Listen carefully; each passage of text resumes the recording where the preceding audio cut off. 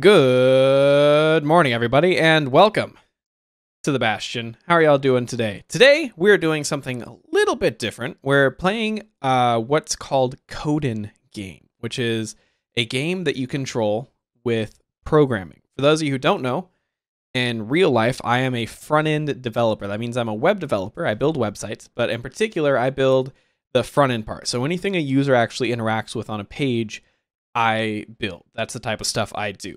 So this was recommended to us by someone else on the stream, Arving Ska, a good friend of ours, and he wanted to see us do some Codin game because he had some fun with it.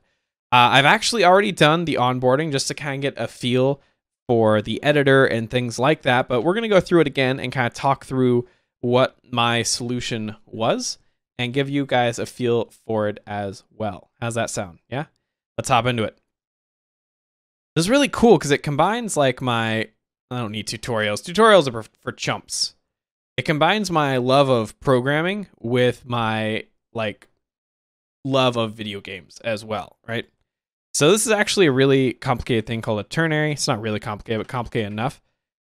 Basically, for this, you can see kind of what it wants up there in the top right. The Codin game planet is being attacked by slimy insectoid aliens. To protect the planet, you can implement the pseudocode provided in the statement below. So basically, we have our variables being defined up here. Enemy 1 is just the name of the enemy. Distance 1 is how far away enemy 1 is. Enemy 2 is the name of the second enemy. Distance 2 is how far away that enemy is. And we basically want to shoot whichever enemy is closest to us. And we shoot by logging out that enemy's name. So basically, if we code out exactly what I said there, and it feels really weird because I'm not on my actual development machine. So I don't have my chiclet keyboard. I have my gaming keyboard and et cetera, but I'm not going to complain about that. So if enemy 1, so distance 1, is less than distance 2, so if enemy 1 is closer, then we want to log out enemy 1. Otherwise, we want to log out enemy 2. And this is making the assumption that enemy 1 is never equal to enemy 2. So we do that test case. We succeed, crush the enemies, easy. God, we're so good. So good. So what I did was I took this whole, everything there, and we condensed it down into a single line using what's called a ternary. So basically, a ternary has a Boolean, or what is an if statement. So this is our if distance 1 is less than distance 2. And then with this question mark denotes that it's a ternary. That means that do the first case on the first side of this colon if it's true, and the second case, the second side of the colon, if it's false. So if this is true, it does enemy 1. If it's false, it does enemy 2. It's exactly the same as the if loop, or if loop. No, as the if branching we did above, and we can see if we run the code, it outputs what we expect here. Yeah. And there we go. Easy peasy. Like I said, though, already did that one, just to kind of get a feel for it. Next one we're hopping into is the descent, which I haven't done. I haven't even seen it yet. So this one's apparently loops. The while loop represents the game. Each iteration represents a turn of the game where you are given inputs, the height of the mountain, and where you have to print an output, the index of the mountain, to fire upon. The inputs you are given are automatically updated according to your last actions. So we want to destroy the mountain before the starship collides with one of them. So we want to shoot the highest mountain on the path. Each game, we want to shoot the highest mountain. Okay. Interesting. So we have a couple ways that we can do this. But basically, we get here a bunch of, we loop through and get the height of each mountain. And I is the index. So that's where it is in the list of mountains. So if you had just a list of numbers, 1, 2, 3, 4, 5, that is their index. So we want to, in this for loop, shoot the highest mountain. So for loops are interesting. Basically, we have this case where it defines a variable, and then it defines a Boolean, which is I is less than 8. So this variable here, I is less than 8. For as long as I is less than 8, we want to run this loop. And at the end of the loop, if I is not less than 8, then we do I++, which is just I plus 1. So basically, we define I, and then it'll run through this loop 8 times, incrementing I each time. So what we're going to do is we're going to find another variable, which is shooty McBang. No. But it's going to just be like mountain to shoot. And that is going to be 0. And we're going to do max height is 0. We're going to do a nice simple solution here.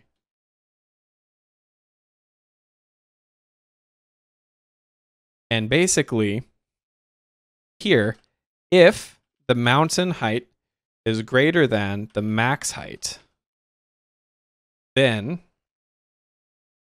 we want to set the max height equal to mountain height. And we want to set the mountain to shoot equal to I. And then we want to console.log mountain to shoot.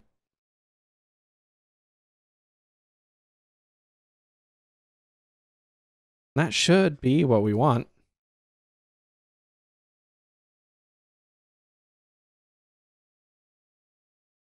Ah, so good. One mountain.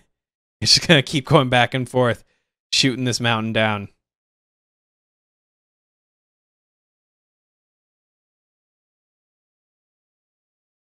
Boom. Easy. So does that solution kind of make sense to y'all? Basically, as we loop through the mountains, if the mountain that we're currently looking at is taller than our current max height, then we want to set our max height equal to that mountain and make that mountain the next one that we want to shoot. Yeah? Kind of straightforward, but it does. I wouldn't necessarily use this for like learning to program. It definitely has an expectation that you know some of your basics before you just kind of jump in. Another thing to know is that we weren't using proper test-driven development here. There are certain practices that you would use for more complex problems where you use these test cases and you just solve the test cases one by one to help make your code a little bit better. But I figured this one was easy enough that we could skip that step a little bit. Boom. Yeah. No, I don't want to share this ever. 0% of the time do I ever want to share it. Next, what we got? Coding contest. Have like recommendations for me? All right, so it looks like past those two, they don't have like a set of recommendations for you to just kind of go through. So I actually want to like jump to a medium difficulty puzzle and see how that goes. So this is going to be Shadows of the Night, episode 1. Ooh, episodic. And we have to do something here with Batman. You have to match indexes and a list of 2-dimensional arrays and discover the binary search algorithm. And then it makes you know that Batman is really good at cleaning windows. All right, so coordinate. You have to guess the coordinate of a bomb. Ooh, okay. So basically have to do a binary search. So they're asking us to build a binary search. So Batman will look for the hostages on a given building by jumping from one window to the other using his grapnel gun. His goal is to jump to the window where the hostages are located in order to disarm the bombs. Unfortunately, he has a limited number of jumps before the bombs go off. Before each jump, the heat signature device will provide Batman with the direction of the bombs based on Batman's current position. Your mission is to program the device so that it indicates the location of the next window Batman should jump to in order to reach the bomb's room as soon as possible. Ooh, this is hard. This is really hard. Okay.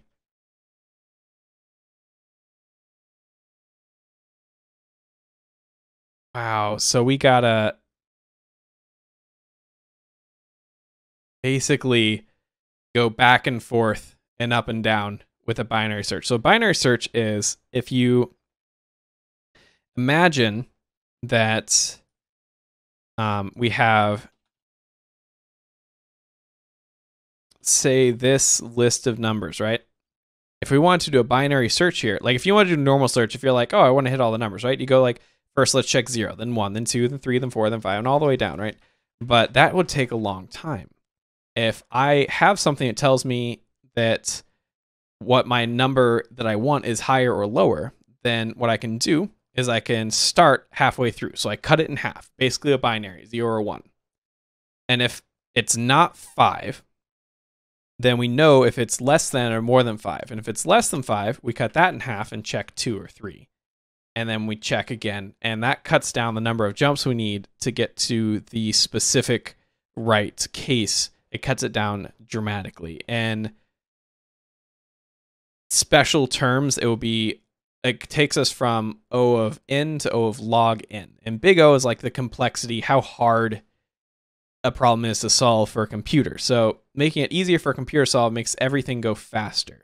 So if we switched a computer from using just like going through dumbly and checking to a binary search algorithm, it could do a lot of things a lot faster.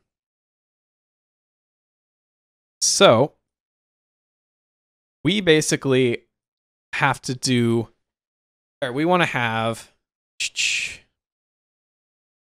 kind of a, if I were to write this out in pseudocode, then we want to have a minimum x, a maximum x, a minimum y, and a maximum y. And then we use those to decide on our binary when we do our binary jumps, right?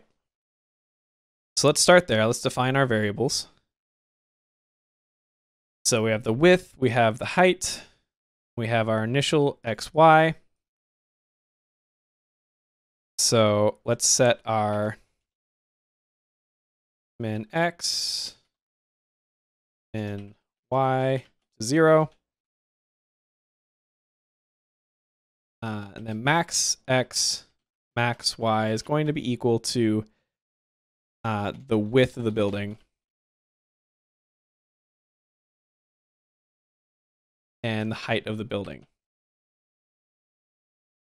And the maximum number of turns for the game is over. We don't really care about that. We're just going to try and do the best case every time as best as we can. So you can see kind of a few different things here we're using when we define variables. We use const, which is a constant. That means that's not going to be redefined. And then we use var or let for variables that will be redefined. You can think of variables as just like a container to hold a little bit of information here. This is going to get really complex, so for those of you who aren't super familiar with programming, I apologize for this algorithm we're about to build. And oh, we need like a current position as well.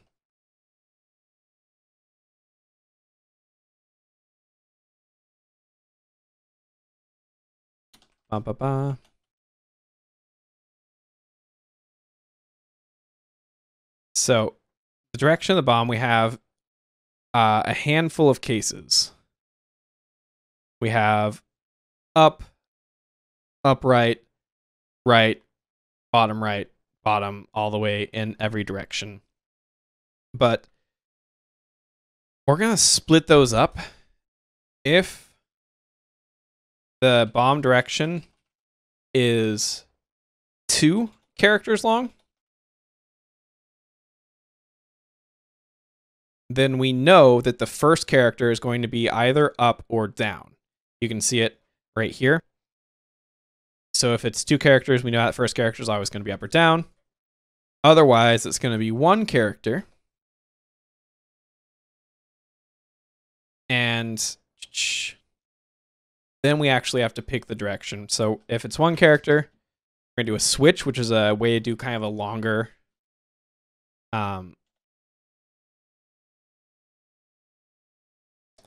if statement.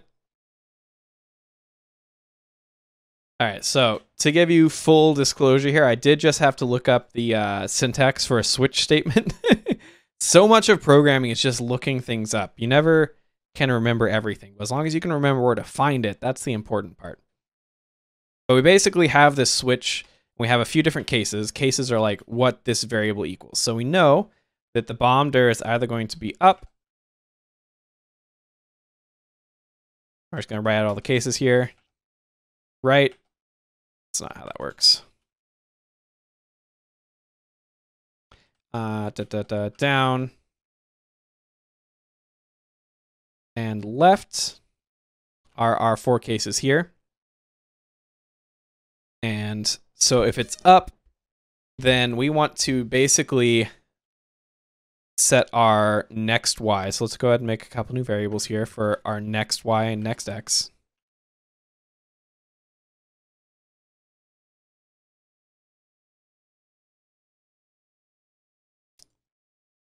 Then we want our next y to equal the halfway point between our current y and the maximum y. So our current y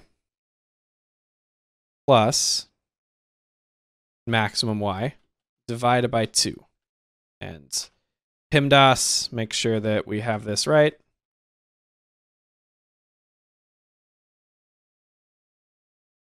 And then break. Break is just to be like, okay, that's the end of this case. All right, a little bit of technical difficulties here, but now we're going to commit the sin of copying and pasting code. You should never copy and paste code, but it's pretty similar here. In the case where we want to go down, we want to go between this y, like the current y, and the minimum y. And now we're going to do something very similar for right and left, except we're going to be setting the next x. That's not x. X. X. X. X. Perfect. So that's going to be all of our up, down, right, left binary search cases handled for us. But looking at this, we can actually take out these next variables and just use the current cur y, cur x, and actually simplify our code a little bit. So cur is what we're always going to be jumping to.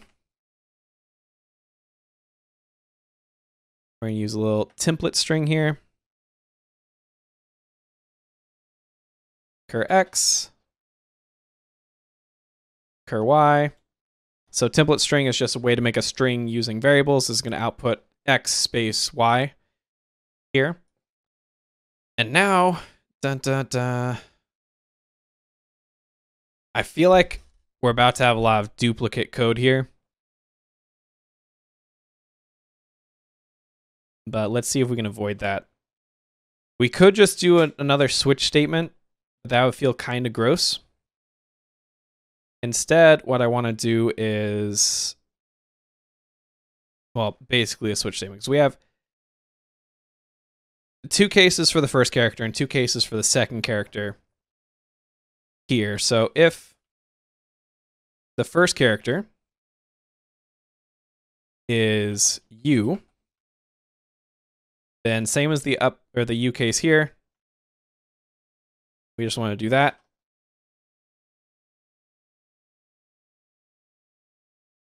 Otherwise, if it's not U, it's going to be D. So we want to go halfway to the minimum. Are y'all lost yet? Because I'm totally lost in my own programming.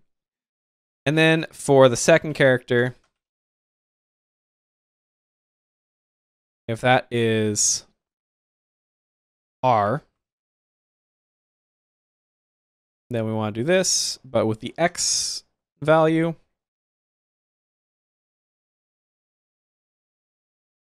cur X, max X, else. Boop. That's not where I wanted you to go. That's not where I wanted you to go either.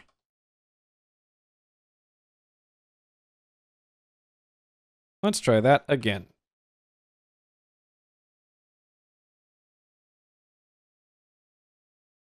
Oh, did I change my keyboard?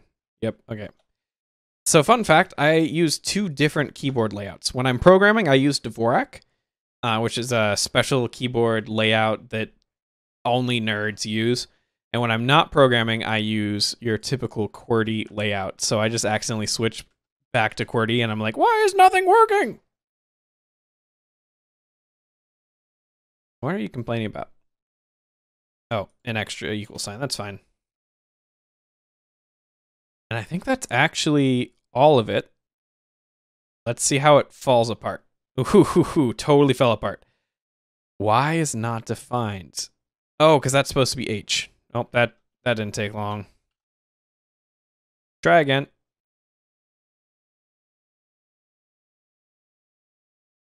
Invalid input expected integer. Ooh.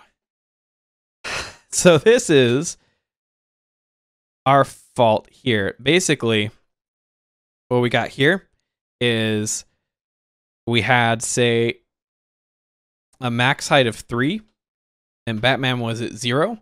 So it took the halfway point between 3 and 0, and that was 1.5, which is obviously incorrect. So what we're going to do is wherever we set Y, we're going to do a floor. Or actually, we're just going to do it here at the end. And X as well.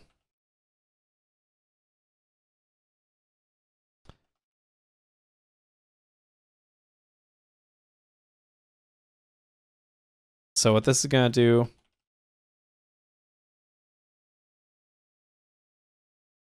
we could do a round, but floor is basically going to just chop off that decimal point. There's probably a case where this doesn't work.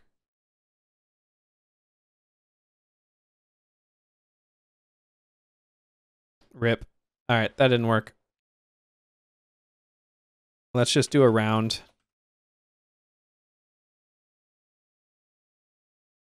Instead of trying to be fancy with the floor.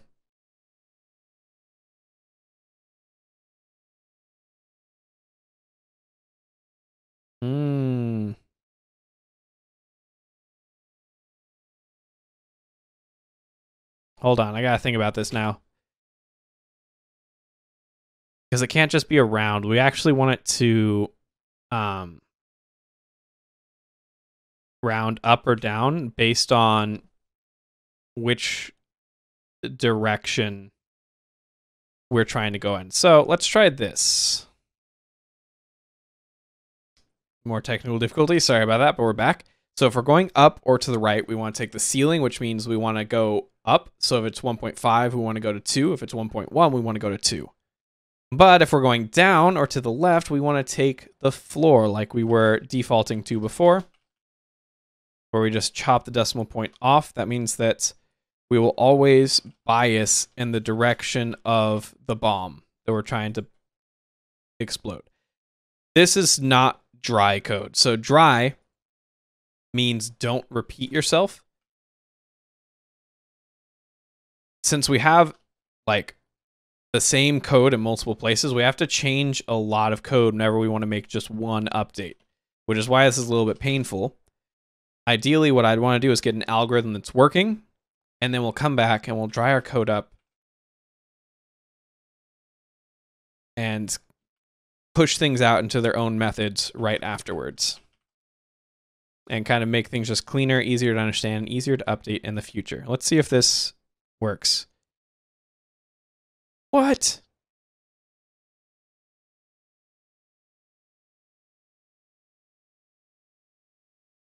Oh, am I upside down?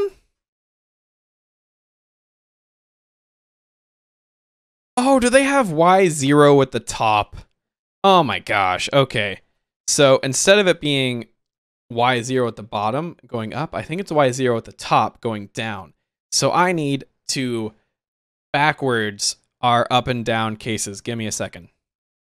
And with the power of editing magic, we're back. I just switched our up and down cases. Let's see how this one goes. There we go. Beautiful.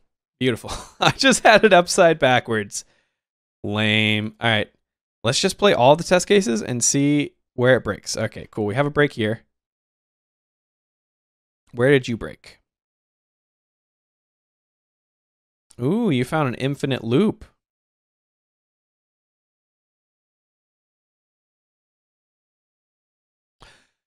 Oh, we're not resetting our max and min x's. That's what we have failed to do. So we need to update our max and min as we get more information. So if we know that we're going left, then our max x is equal to current x. If we know we're going right, then our minimum x is equal to our current x. Similarly, if we're going up, then our, hold on, this is backwards. If we know we're going up, then this is our new max y. And if we're going down, this is our new minimum y. And then repeat that up here. And there we go. Boom. Now we're actually performing a binary search. Let's go through. Oh, no.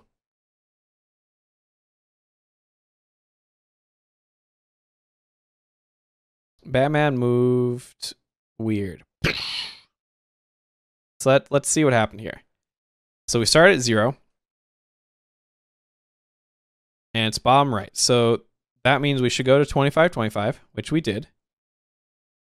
It's above and to the left.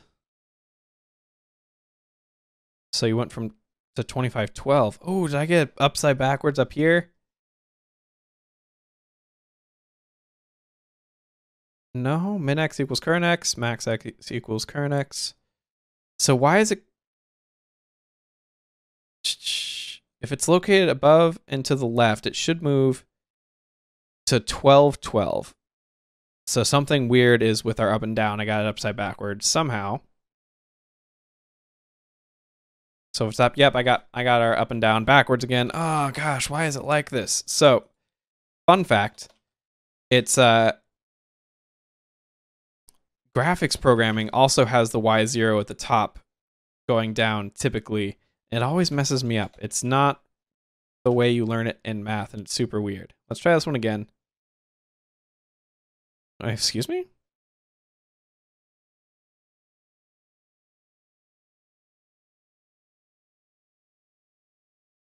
No, I didn't get it backwards. What am I doing wrong here? Well, let's figure it out. And with the power of editing magic, I was able to cut out my debugging. It's super silly.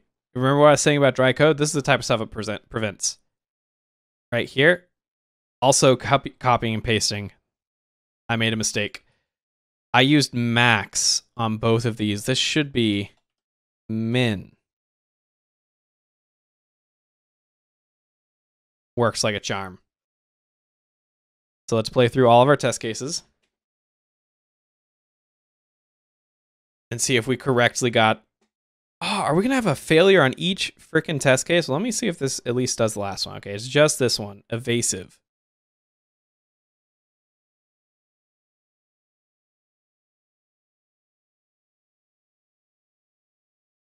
Nan? What?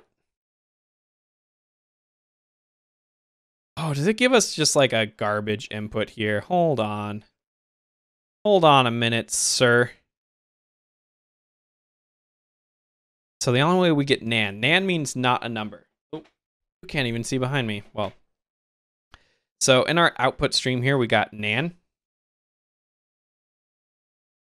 There's not a really good place to put me. I'll put us here. Which means not a number. That means that the x we were given was a bad x. So let's do like an error, and let's put up what x0, y0,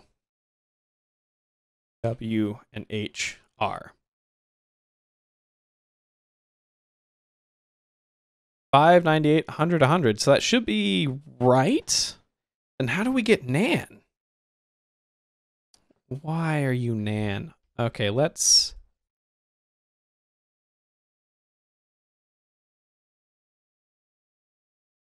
Should just go up and left.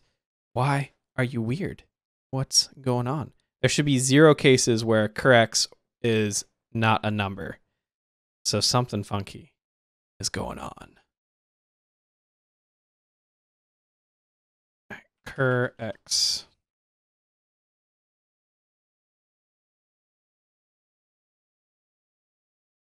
Let's go ahead and output that right here at the end, right before we console log. And see what it thinks it is. Yeah, right there. It thinks it's Nan. So what happened to corrects up here to totally mess it up? It would have been something in here.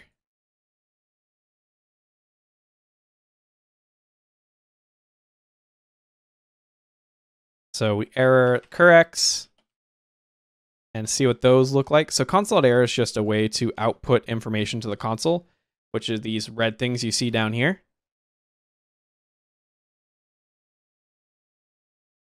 5 undefined. Ooh, why is min-x undefined? Is it because I got lazy with my definition here? I bet so.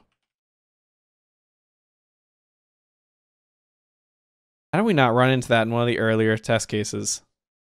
Lol. So I think that the way we were defining it up there on the same line, it just defined the first one as undefined instead of 0 like I expected it to. There we go. Problem solved. Our double binary search, double donezo.